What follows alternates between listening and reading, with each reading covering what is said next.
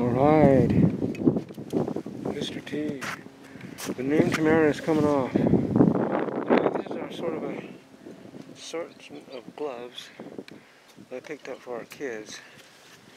An assortment of life jackets, an assortment of PPEs, and all the safety equipment that they're going to need, including the lifestyle device I just covered with AJ there.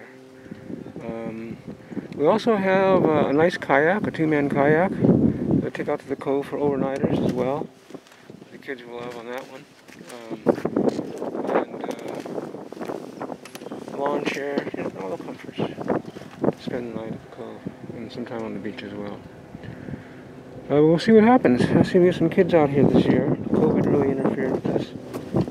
That was kind of sad. But I'm hopeful that we'll still have enough time to get some kids out. The whole reason the organization exists is for these kids. I took this out on the test trial for the first time yesterday as under Mr. T. And Mr. T performed flawlessly. I mean, this boat is just incredibly fast, very responsive. You know, it's a professional racing yacht, so you know, we were gifted this, and I've taken extreme care. I've upgraded everything. It didn't come with the nets, didn't come with any of the safety stuff at all. So I've invested a lot of my own money, and hopefully I'll get that back sometime down the road here. In the meantime, we're set to go, man.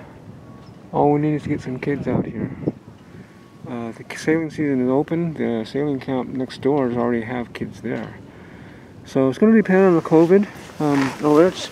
COVID is up on the island as of most recent alerts. I check them every morning. And let's see here.